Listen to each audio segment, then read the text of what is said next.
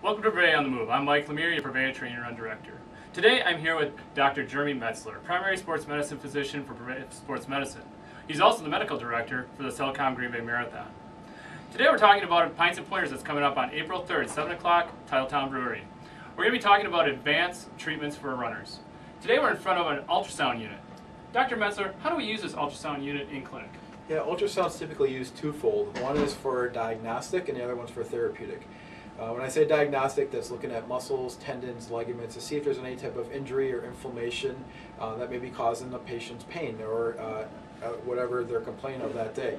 It's nice because it gives us the answer right away up front. We can show it to you right on the screen and kind of look at it and see and go and examine the part that's bothering them. It also can be used dynamically, so if you have something that's bothering you with a certain movement, we can put the ultrasound machine or the ultrasound probe on that area and make you go through the range of motion and see what's causing it or see if we see any abnormalities. The other part of this is therapeutic, and that's mainly for injections.